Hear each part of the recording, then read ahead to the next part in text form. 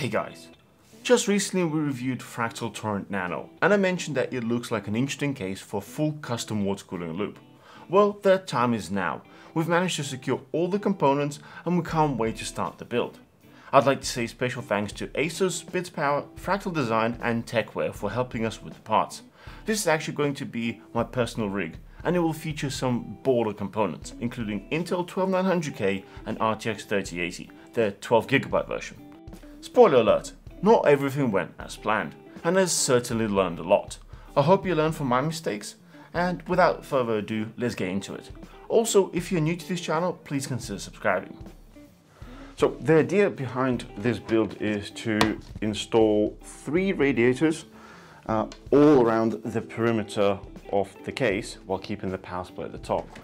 But first, I need to remove this huge fan, which is a shame because I actually would have liked to use a 180mm radiators, but they're not really that common.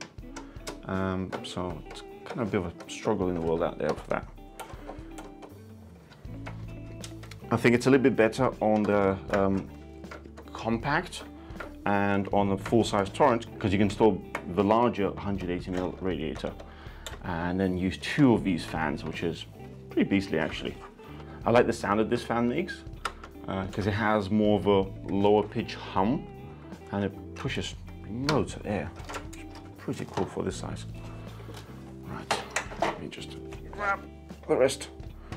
The keen eye of you will notice that we still have a power supply from the review that we did. So this fan goes all the way around.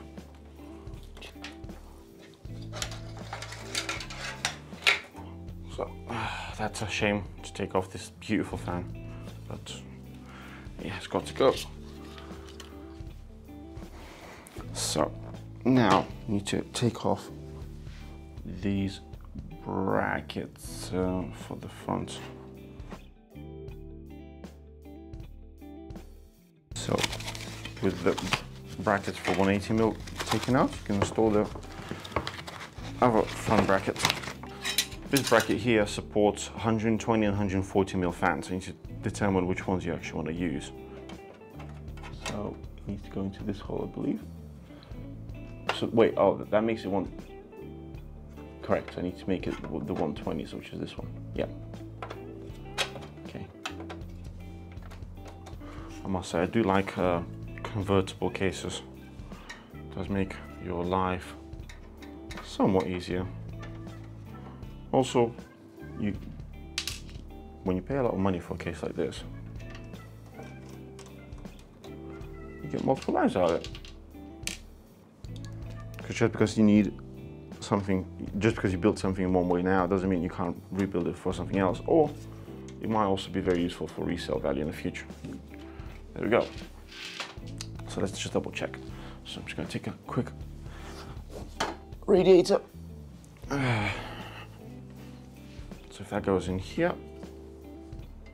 if it just about fits, there you go. It fits in the right way. We'll probably be mounting it above, but I'm not sure yet. So, okay. Next stage is to mount some fans to these radiators and just do a quick test fit. We'll just hold it in place and see if things are actually going to fit in the right places. So, we're using, for water cooling in this case, we're using a BitsPower kit with a whole stack of different devices. So we've got 2 large radiators. The idea is to have them on each side here. And then I'm also planning to install a smaller radiator here at the back. It's going to be a tight fit, that's for sure. But if all works out, this is going to look like a really cool loop. And I also somehow need to put a pump res combo here. That's probably going to be a lot more fun. I'm not sure how I'm going to mount it at all yet. So I've got a bunch of fans. I have to figure out what to do with this.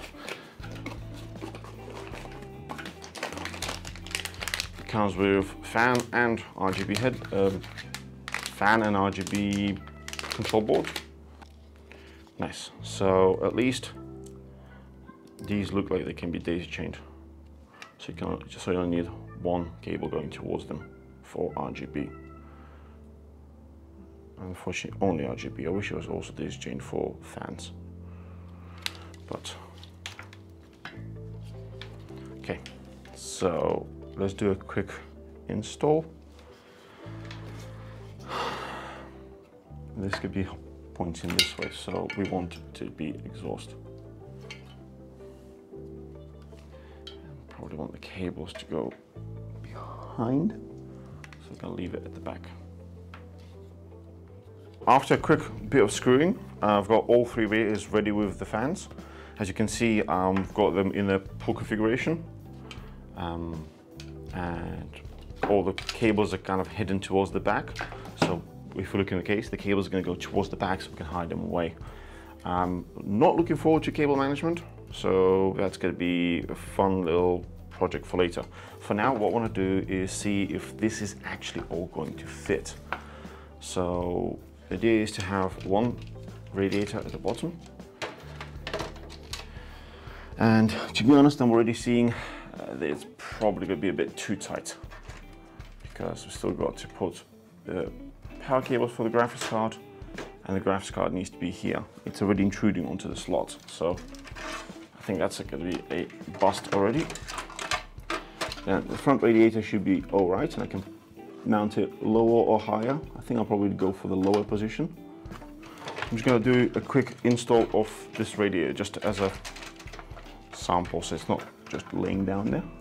It seems that using a 2-screw method makes your life a little bit easier when you have to change things around. Because inevitably, in a small case like this, I'm going to have to change things around a lot.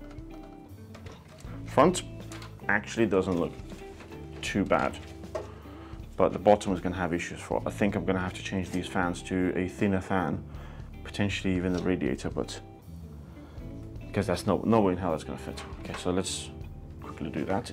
Well, actually, I'll do that in a bit. Let's do a quick test fit for this as well.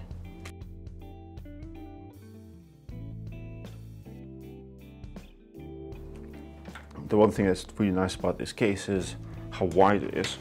So even though I just installed a 120mm radiator, or fan radiator set, there's still plenty of space around it, which is pretty surprising. Right. As you can see here, the graphics card just can't fit because it's already intruding onto the top slot. Even though the graphics card already has a water block on it, it is still about one and a bit slots. So it just won't fit here any way that we can try.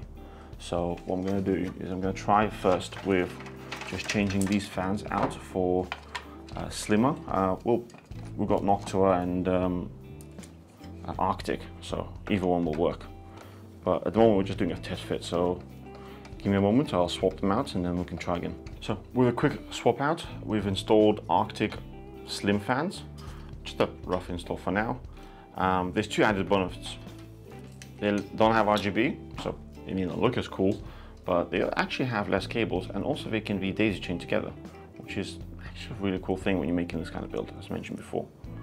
So you can kind of join them up this way, and just plug this one straight into the motherboard or the controller. The other thing is, I think, if we look closely, we now have just a bit more than a slot. So with these fans, I think we might be okay without the need of swapping out the radiator. So what we'll do next is install the motherboard and then add the graphics card and see if that actually works out. So I took out the radiators just so we have a bit more access for this. That's the beauty of working in smaller cases. And from a previous experience just building in this particular case, it's best to plug in the CPU power connector straight away, as it gets a bit tight in there. Should do that now. By the way, we're actually using cable extensions from Tecware in this. I think I may have mentioned that earlier, but I don't see a point of using cable extensions at the top here because you can't really see them anyway. There we go. Make sure it's all lined, all nice and clear. It's useful to have a longer screwdriver to get into those tight little corners. Now looking at this board from here, I'm kind of thinking a bit of RGB and kind of all going just black and silver, black and chrome. Kind of looks nice anyway. I'm not even sure if I need RGB.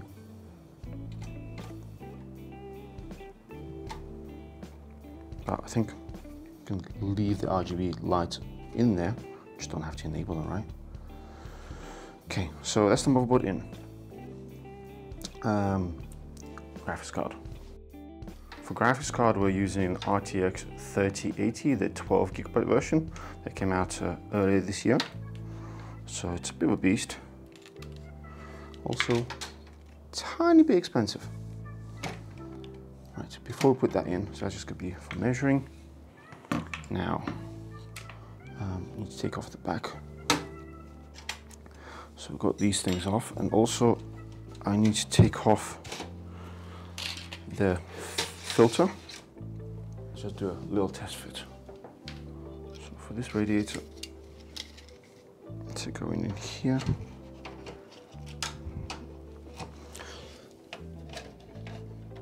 I can go just here. Actually, I think I might be okay just kind of mounting it as is. Go. I have access to it. Okay, so screws.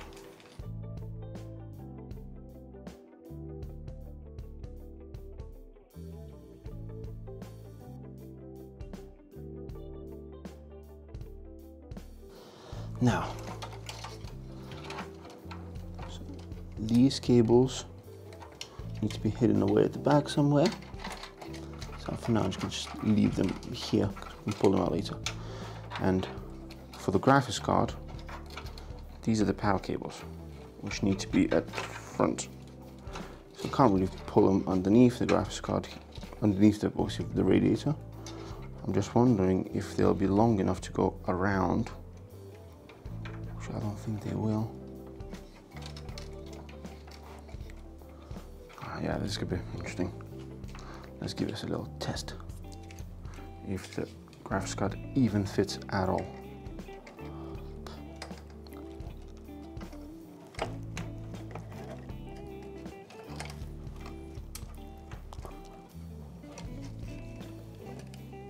That would be a resounding no.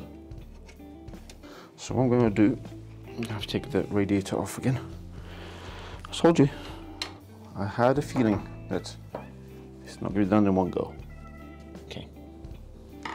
So if I try to put the graphics card in first.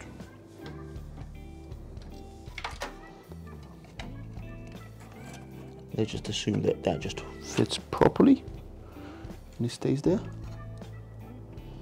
Is there any way for me to slot this radiator below it?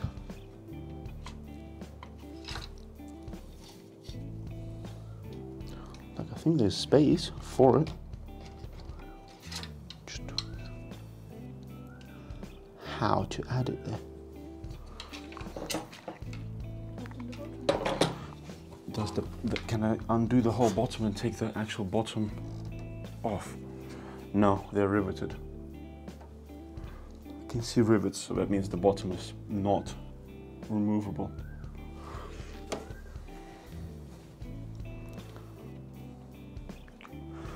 I have another radiator, which is even slimmer, and let's see if this would fit. Not like this, but what if so if this was here, this way.